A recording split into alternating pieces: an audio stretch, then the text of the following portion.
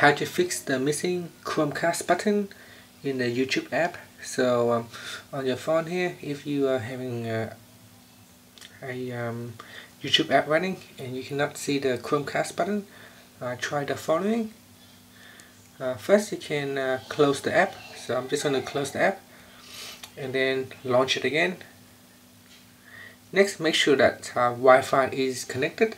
So sometimes you are not connected to the Wi-Fi, or you are connecting to a mobile data. That can cause an issue. So just switch Wi-Fi on and off, and make sure your phone is connected to a Wi-Fi. Make sure mobile data is turned off, because Chromecast is using a Wi-Fi connections. Give that a try. Turn off Wi-Fi and turn it back on. Make sure you are connected to Wi-Fi. Close the YouTube app and open it again, and that should bring back the Chromecast icon. And that's it. Thanks for watching this video.